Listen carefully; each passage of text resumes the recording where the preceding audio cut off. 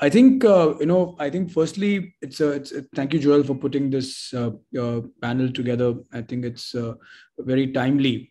But, and I think what we really need to realize is if you go to the fundamentals of the issue, that blue economy is not really a new concept because if you see civilization has always existed next to water, be it river bodies, be it oceans. And essentially humans have always benefited from the ocean. So the concept of the blue economy is actually as old as civilization itself, and I think it predates all other economies, be it the industrial economy, the coal economy, the metal economy, the bronze economy. Even before the Iron Age, the blue economy existed. But I think what we are looking for today is how do we create a sustainable blue economy. I think that is the key aspect that we need to debate on. That is the key aspect that we need to discuss on, because what is the biggest problem in today's world?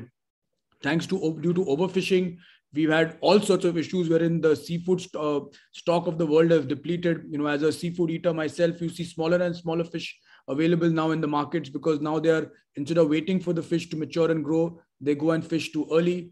Secondly, oil spills, excessive exploitation of oil and gas, excessive exploitation of various forms of minerals from the sea has also led to tremendous damage to our oceans. And of course, the plastic menace is something which has been more we speak about and more we talk about, the better, and which is actually destroying our ocean. So I think what we really need to debate on is sustainable blue economy. And I think there were some great ideas that were made earlier. But if you ask me what I would like to focus on, and both in my business, is I'm also on the board of climate groups. So one of the things we focus on is sustainability. And, I'm also a World Economic Forum Young Global Leader. So through that, we also push on circular economies. But if you look at it, what should be the 5 areas of what we need to focus on in blue economy? Number one is blue energy.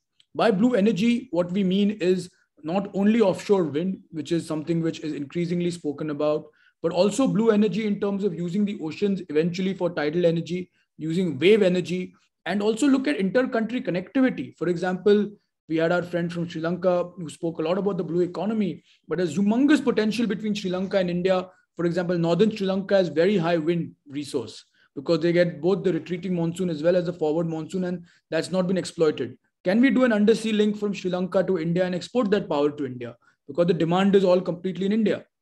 So wind, wave energy, ocean energy, of course, that's still more expensive, but it's expensive when you only consider the cost. The minute you start pricing in externalities that come from coal, that come from nuclear, that come from gas, suddenly it does not become very expensive. The biggest problem today in economics is we're not considering externalities. Number 2, aquaculture. Already a lot of people have spoken about aquaculture, so I will not go deeper into it. Number 3 is coastal and maritime tourism, something again we need to focus on. We've got phenomenal islands, and Sri Lanka itself is a great place for tourism. So is Bangladesh, so is the Andaman Nicobar Islands, Myanmar. So the entire Bay of Bengal is phenomenal for tourism. And again, one aspect which we need to focus on is blue biotechnology.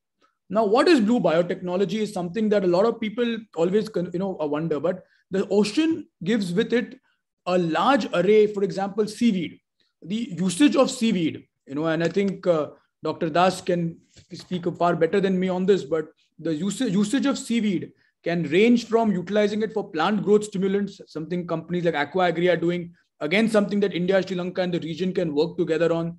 Number 2 is seaweed can be used as carcinogen, which can also be replacement for gummies. So increasingly, veganism is growing in the world. Seaweed is a huge utilization for that. The east of the world loves eating seaweed. Again, we as South Asians can farm and sell that. That is only one aspect. Algae has humongous aspects in energy, in medicine, in nanotechnology. And again, we can utilize a lot of blue biotechnology in creating painkillers, utilization of algae, etc. The 2 other aspects which one can look at with the blue economy, one is on the seabed mineral resources, but I would like to check that and say that whatever mining we do on the seabed has to be sustainable, should not disturb should not disturb the marine life. And of course, that would entail us having to increase the cost, but that cost is worth it for saving the environment. And also the other aspect of what was mentioned earlier by our friend from the Dhaka Chamber of Commerce, Mr. Mahmood, was on the oil and gas part. But again, one has to be very careful in terms of how we utilize this oil and gas.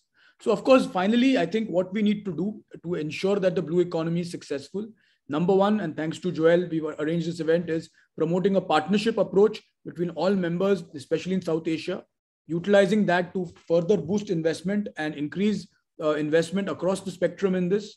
Number three is make a joint strategy, and chambers of commerce such as ourselves and various governments can play a role with institutions, and of course institutions such as the Marine Research Institute can play in creating the strategy. And that would mean we need to do proper spatial planning of the ocean floor, proper resource planning, decide what goes where. So it needs a holistic approach rather than a piecemeal approach. Proper maritime surveillance, because I think we can work together as South Asia for proper maritime surveillance so as to reduce the cost and formally come together. And because ultimately we might be different countries politically, but the ocean is one. The ocean does not, that same ocean touches the shores of India. I mean, I was recently had the pleasure of being in Dhanushkodi, and you can literally see Sri Lanka a few miles away from there. Same thing with the Andamans from the southernmost point, Indira Point. Indonesia with Aceh is not too far. So the ocean does not know boundaries, and the ocean does not know any political boundaries. So we have to work together because it's a common resource, and only then can we, and I never like the word of exploiting economic resources. I would say we can harness it, and that is the right word for us to use. Again, thank you, Joel, and I look forward to engaging with your platform as we go further. Thank you. Thank you very much, Ameya. You've set a blueprint, it seems. You've set a roadmap. It seems we mostly have to twist it, adapt it, and move ahead. So thank you again for giving unfair competition to think tanks from the chambers of commerce. No, jokes apart, thank you so much, my dear friend. I think many of your suggestions, analyses, and proposals are food for thought for us co-organizers, not mostly the think tank, but mostly, more importantly, the AFD. For the other colleagues, I keep also your idea of communicating more across the chambers of commerce. That's only the first exercise. Sure, you people don't need us to do that, but we would be happy to. And maybe with Arnab Center and other centers and in 3 countries to coordinate with that.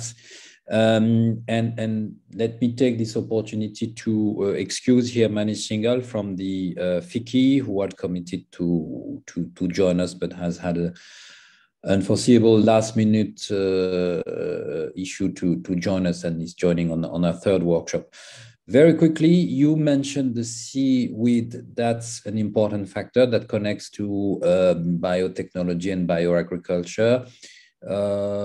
Something that has not been mentioned into that is the co-benefits on adaptation and attenuation. We increasingly understand that agriculture, this stands true for blue economy agriculture. So for blue agriculture, fixes has the ability to fix CO2. So there are high co-benefits here, and at the period where the world, in terms of green finance or blue finance, is desperately seeking for projects for co-benefits between adaptation and mitigation. That's very very important.